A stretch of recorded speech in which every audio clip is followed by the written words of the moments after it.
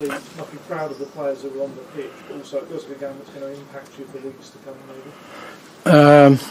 Yeah, look, it's sort of hard to kind of analyse from a football perspective. You're kind of left with the result, which is obviously disappointing, and that's you don't like to lose, particularly here at home.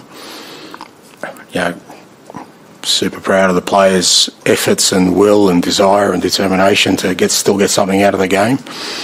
And like I said, and then there's obviously the fallout from it from our perspective, personnel-wise, which I guess we'll deal with in the coming days.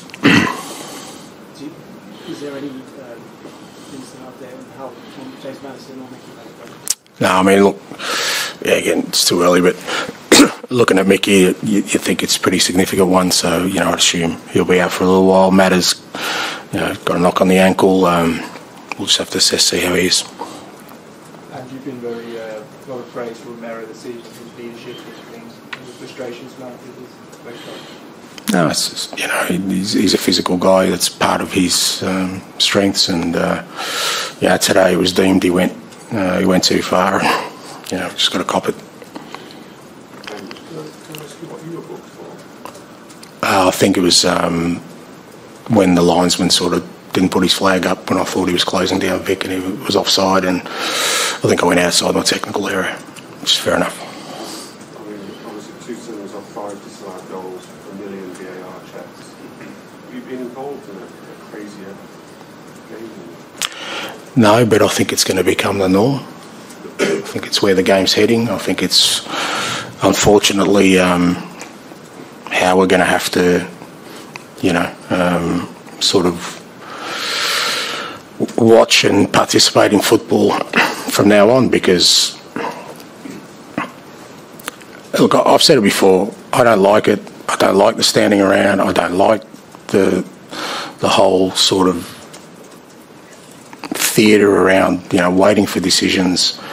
But I know that I'm in the wilderness for that. I'm kind of on my own. That in my 26 years, I was always prepared to accept the referee's decision, good, bad, or otherwise. And I've had some shockers in my career, let me tell you, and I've had some go my way as well.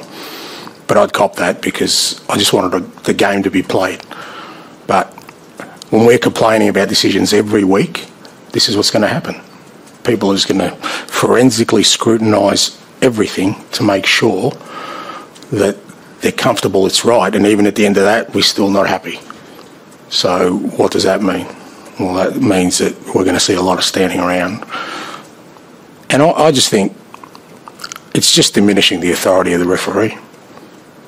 You can't tell me that referees are in control of the game now. They're not. The control is outside of that. So, but that's the way the game's going. So you kind of have to accept that, and just try and deal with it.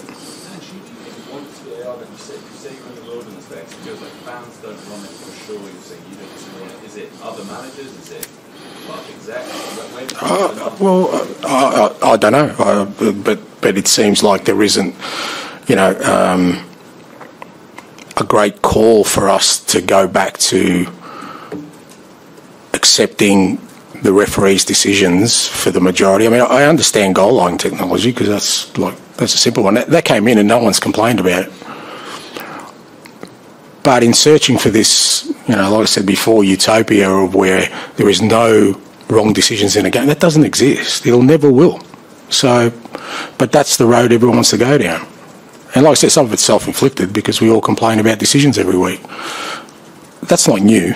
We've been complaining decisions. Like I said, I've been doing this for 26 years. I've had managers, and me included, complain about decisions in the past, but we got on with it. We didn't feel the need to, find some miracle cure for it. Now, like I said, I don't think that that's a viable option because we seem to have opened that door, allowed technology. Now we want transparency. I'll guarantee the next thing is we'll have referees mic'd up and explaining decisions. There's plenty of other sports you can watch referees do that. I don't think it's about football, but anyway, it's like I said, I think I'm in the wilderness for that one. Do you think that the Premier League managers should get together through the LMA and try and teach referees how to referee a game? See, that's the problem. That's the problem. Premier League managers should just manage their football clubs. I've never, and I never will, talk to a referee about the rules of the game.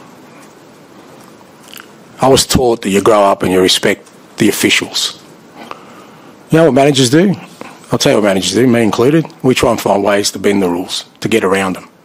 Tell me what the rule is, and I guarantee you'll have a room full of managers processing how can I get around this.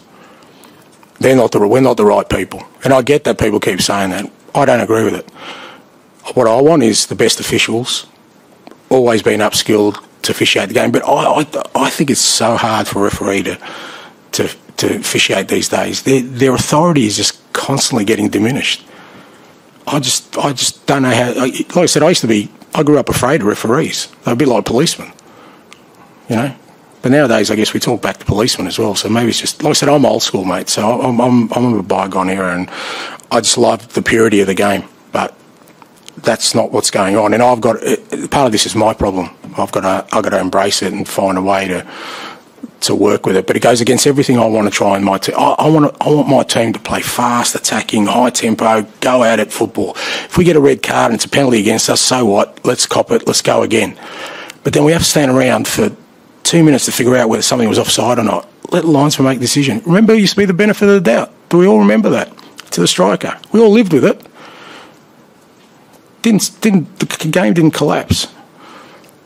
But like I said, I'm like an old man shouting at the clouds, mate. And you know, I'll cop it for that. But that's who I am. Okay, we'll leave it there. Thank you. Thank you.